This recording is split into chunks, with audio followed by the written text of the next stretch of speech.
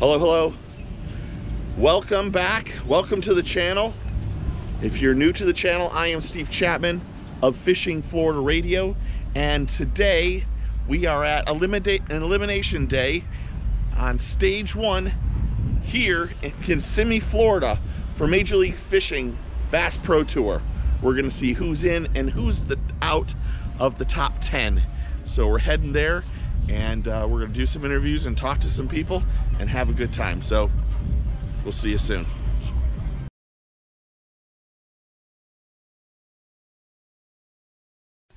Today's video is brought to you by Daiichi hooks. From hooks for plastics, saltwater and circle hooks, treble hooks, trailer hooks, sabikis, catfish hooks, and more, Daiichi hooks are the world's sharpest. If you want to hook and catch more fish, look no further than Daiichi. Hooks that you can trust. Daiichi hooks.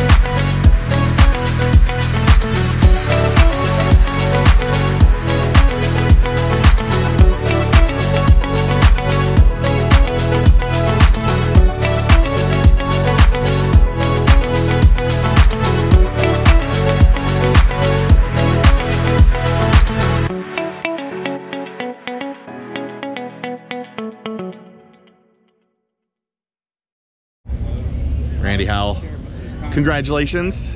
Thank you, man. It was a great feeling to know I'm fishing on the final day of the first ever Bass Pro Tour event, especially the way my morning started out. I didn't catch a fish the first period, and we regrouped and kept moving around and found some new fish, a new school of fish, and had a great second, third period, and we just kind of chipped away at them and got all the way back to fourth where we started the morning at. Yeah. So what a blessing. You know, the Lord really blessed me today to just allow it all work out, to get on this fish late and pull it out. And now 10 of us are back to zero tomorrow, fishing for $100,000, and that's what it's all about. That's the amazing thing of the Bass Pro Tour. So it's so exciting.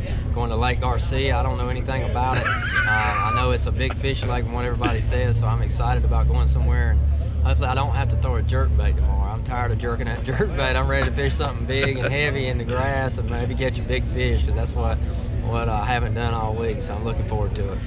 How hard was the decision to make this switch? This is the biggest thing that's ever happened in the industry in years, but how hard was it for you? Oh man, it wasn't, honestly wasn't real hard. I'm good friends with Boyd Duckett, and me and Boyd have been, I'd known about it, you know, as it was coming along. Yeah. I knew it was going to happen, and I had to be respectful of where I came from and where I, in the Bass Tour and all, and had some good years there, but trying to go to a whole new level and do something we've never done before and be a part of a big group of anglers that all work together to do something special is just what it's all about. I'm thankful we get to do it.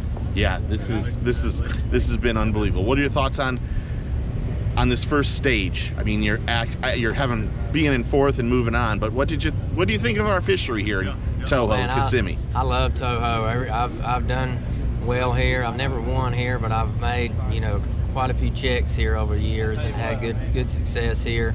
And it was disappointing that the weather affected us and kind of messed the lake up from it being really good, like big fish wise. Yeah. But we did, as the warm weather happened yesterday and today, we noticed today there was, what, 3 or 4 big 9-pound fish or better caught today that hadn't shown up all week. So you see now they're just starting to show up. If we could start the tournament today and go through the rest of the weekend later, I think it would be even better.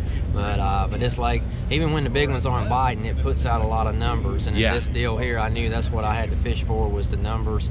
And so I chased after the offshore fish and the schooling type fish to get the cuts made so I can make it to that final round.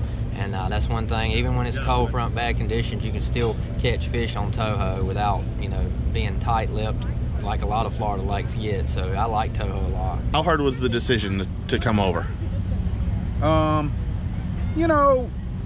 Life is full of changes, and I switched from FLW years ago and joined the Elite Series, and I saw this opportunity. I've been a Major League Fishing angler now for 7 years. And when they announced the new tour, it was a fairly easy decision for me to make. The no entry fee and just the way they've done things have been more than fair and have treated us all very respectful. Have you ever seen more excitement during an off season than this past one? I don't know if I would call it excitement as much as chaos, trying to get everything ready, trying to make sure that everything was set in place for this first event. With rules, with all new formats, with penalties, and all new 80 anglers, that a lot of them weren't used to Major League Fishing style. So I think it was wonderful for the sport, and to actually live this week through the first MLF Bass Pro Tour was not only phenomenal, it was very stressful for me. I was the bubble boy every day. Even today I was in and out, in and out. But all in all, what a phenomenal event it's been this week. How less stressful is it on you without tournament entry fees? Well, you know, our entry fees were running about $50,000. So I mean, you're $4,000 a month every month just in entry fees is the way it adds up. And you know, to have that burden off is a wonderful thing, and then to go out and perform is another thing. You don't want to, just because you don't have entry fees, you don't want to, oh well, we saved $50,000. You still want to compete every day. It's not so much about the money to me as it is being 100% competitive, and every single cast is can make or break you in this event with this format that's set up. So I dealt with that this week. I was the guy in yesterday, and I was the second guy out today. So you know, it was a very interesting week for sure. And you know, back to the no entry fee, it's nice being able to just go out there and fish, but the competitiveness is just as much as it was with entry fees. Have you noticed that the anglers seem to be in a little bit better mood without the stress of what's gone on with, like I said, entry? I keep going back to entry fees, but it seems like everyone's been in a really good mood this week. I think the reason everyone's in a really, really good mood is because it's finally all come full circle. We've heard about it, we've talked about it, we've gone through millions of emails and text messages and conference calls and rule changes and this and that, and to finally be here and to watch everything take place this week, I think that's why everyone is a firm believer in Major League Bass Pro Tour for sure. Toot your horn to that. My little 9-year-old just tooted the horn, so she did. That's what everybody's doing. They're tooting their horn, and Major League needs to give themselves a pat on the back because what they did this week was phenomenal. I've been asking everybody this. How tough was the decision to jump over to this Major League Fishing? You know, it really wasn't. I fished Major League Fishing this past season, so it's just now going to air, and so I knew the format kind of coming into the Bass Pro Tour, and I've never fished anything like it. You know, it was, you know, from the first day, it was funny, the first event that already aired, I did terrible. I went out in the first round, but I knew I wanted more of it. You know, it was just like, it was the excitement that, you know, it brings back everything from when you were playing high school sports. You know the score, and you know where you are, and you know, and so I knew from that very first tournament that that's what I wanted to do, so the decision was easy. Could you ever expect there be so much excitement around the industry over something like this? Yeah, I think so. You know, it's we've been stale for a long time. You know, I hate to say it, but we've had the same core viewers, we've had the same core followers forever. And so, you know, it took something like Major League Fishing, you know, a drastic change from our 5-fish limits and all those things, and you know, it took score tracker, it took knowing the score, and it made for TV, and I think it's going to bring a lot of viewers in. So yeah, I mean, I think there is a lot of excitement because, I mean, it kind of blew up the model, and I mean, so far so good. Right? When you start thinking about the first stage one here. Do you say to yourself, I want to catch a bunch of numbers, or I want to go after big fish? No, it's the lake's going to determine that. So, you know, I don't buy in any of that because the lake determines that. You know, we were in Florida in the cold front. Yeah, we were going to catch a lot of fish. Yeah. You know, so the way to win this tournament was to catch a lot of numbers. Yes. You know, had it been a spawn and there's 8-pounders on the bed, yeah, it would have been a different tournament. You know, exactly. So the lake is going to determine. You know, these guys are so good. They're going to catch what lives there. And in Florida on a cold front, I mean, it's been 10 or 12 days of the coldest weather until yesterday. Time. So, you know, we just didn't have the weather to have a big fish tournament in Florida. Had it been sunny and high skies and the moon, and I mean, guys would have been going around bed fishing 8-pound. Yeah. So I think the lake's gonna hash that out basically.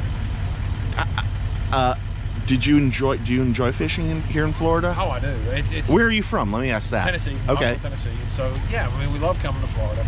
I'd like to come later because I know once it stabilizes, even after the spawn, it gets really, really good in like March and April. But, you know, we always tend to come here early because where else can we go when it's warm? Yeah. But no, I'd like to come a little later one time because I think the fishing gets even better. But no, I love it.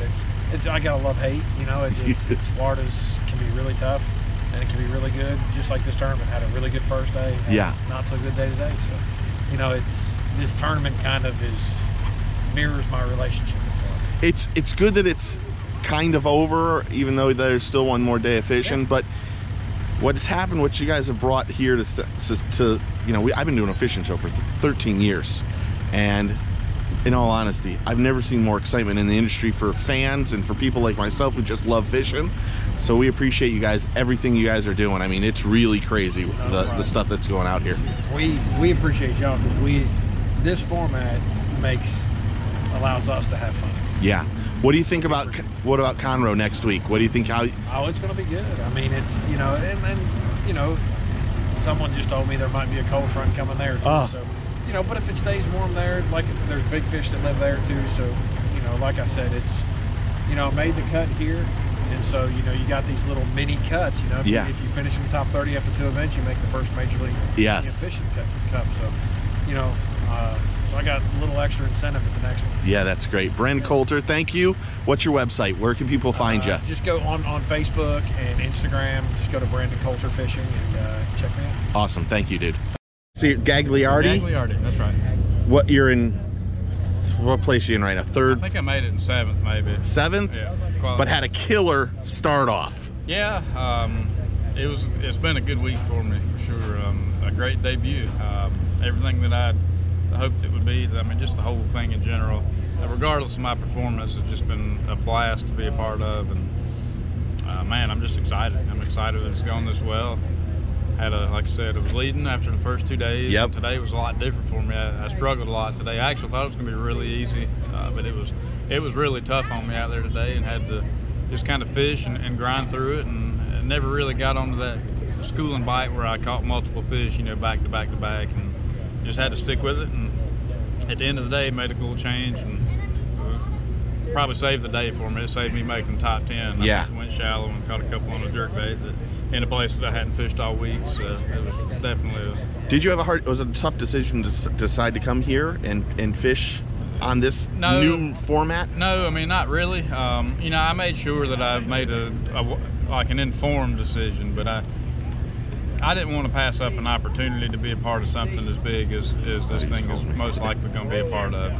And so, you know, with that being said, no, I mean, it wasn't difficult. You know, even though I'd been with FLW for 18 or 19 years, yeah. I'd been there my whole entire career, but just, you could tell with the guys that were, you know, that were just vested in this thing, and people putting their careers, you know, in the hands of this organization, or this league. Yes. It's not an organization. I mean, I wanted to be a part of that. Yeah, it's something special that's going on right now, and the excitement level that's happening, you can't beat it. Yeah, there's no doubt about it. I mean, it's like they've been running tournaments for a long time. I mean, this was the very first one.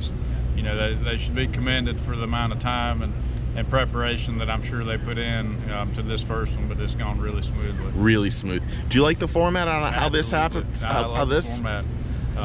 You know, I like catching fish. I mean, I like catching lots of fish. Yeah. More so, I mean, I'm not a big fish guy. I mean, I catch some, you know, big fish every once in a while, but over the course of my career, I'm just more of a consistent, like, Yeah. you know, I catch fish, but I just don't really catch a lot of big fish, and so I think this format suits me well. Actually, this will suit you even better. I mean, I think so. I mean, I really do. But at the same time, you don't have to fish like that. That's one misconception, I think.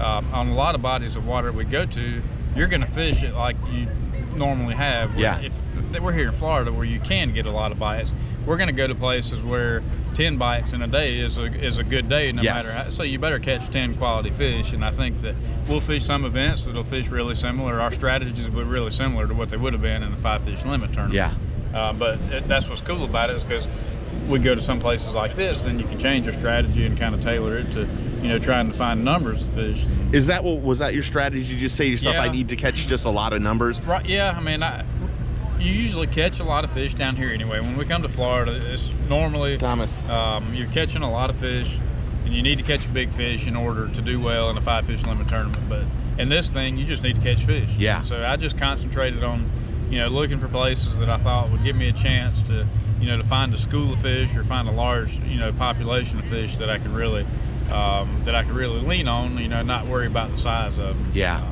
I fished a place in this thing that, if it had been a 5-fish limit tournament, probably wouldn't have done any good. Yeah. Well, that's what makes it special, though. Yeah, I mean, it does. I mean, it just brings another element of, you know, there's just more strategy. I mean, there's another element of strategy involved, and to me, it's better. I like the format, but it doesn't matter if you think about it. I mean, if you're playing a football game, if a team can beat you with field goals. Yeah. You score 2 touchdowns and they score, you know, 7 field goals. I mean, they win. Yeah. I mean, or basketball. I mean, just because you hit a 3-pointer, it's still only 3 points. The guy hits 2 layups, he beats you. I mean, so, I haven't had anybody say that analogy. That's a really good way to put it. I'll take the layups. I will take the layups. Yeah. We don't need to be Steph Curry, little boy. I say that only because he jacks up threes as soon as he gets the 3. Yeah. Well, good luck tomorrow.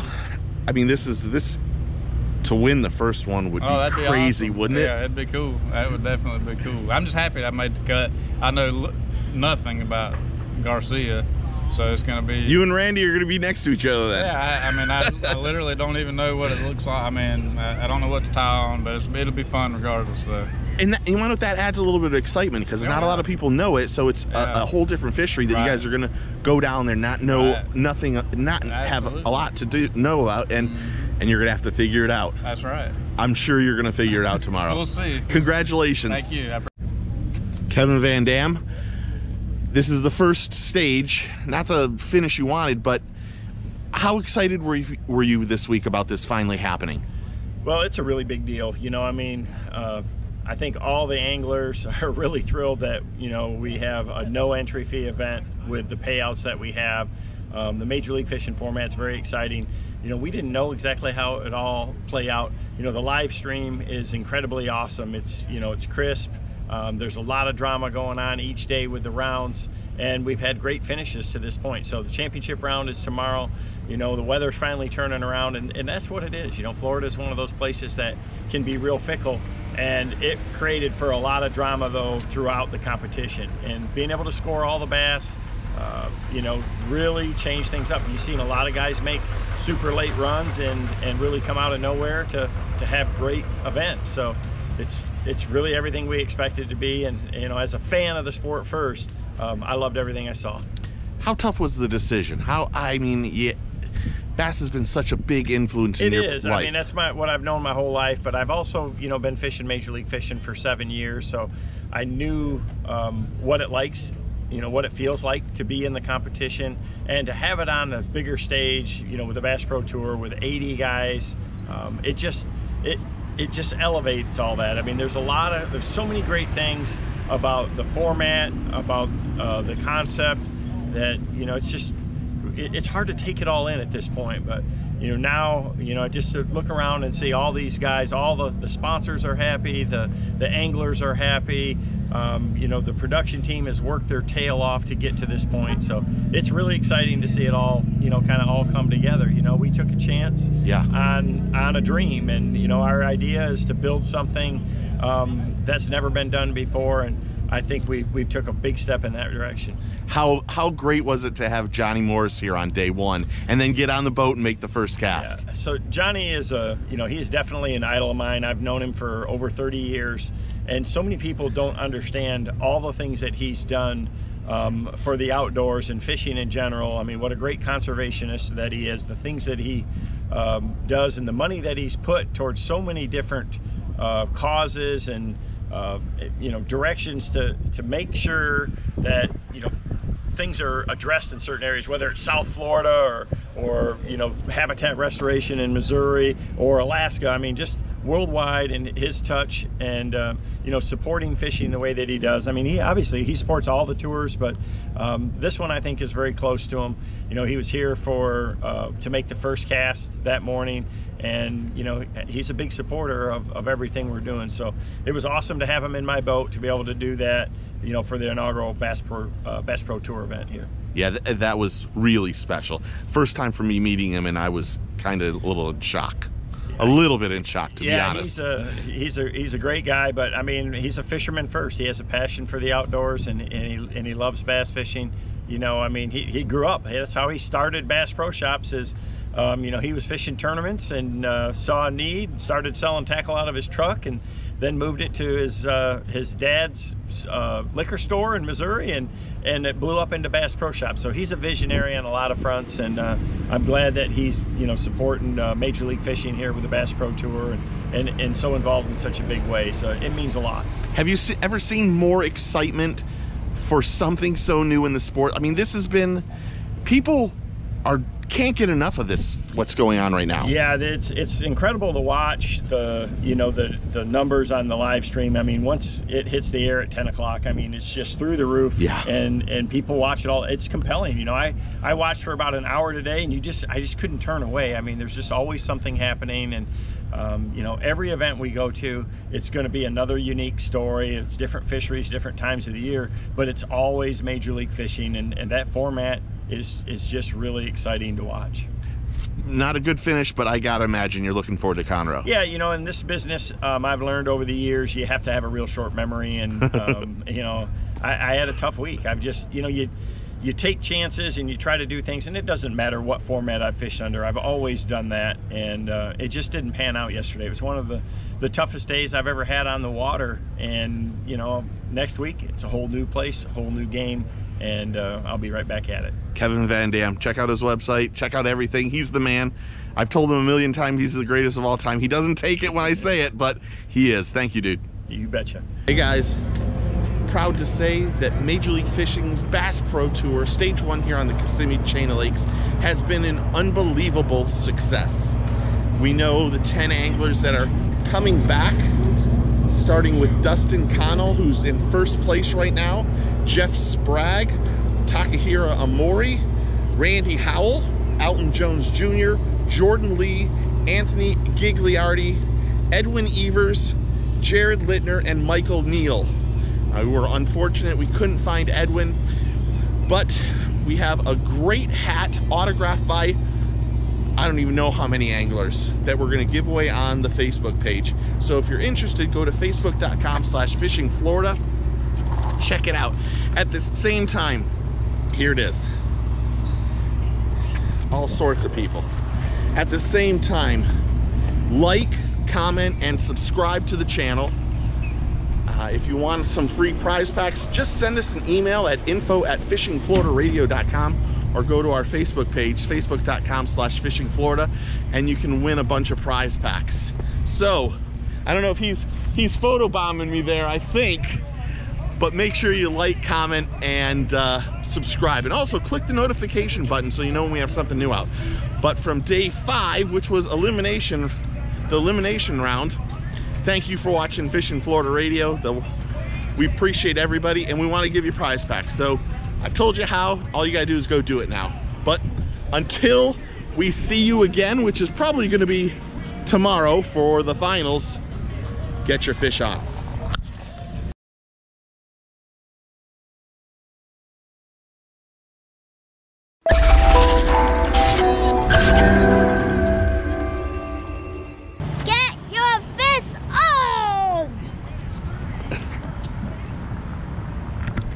He's out.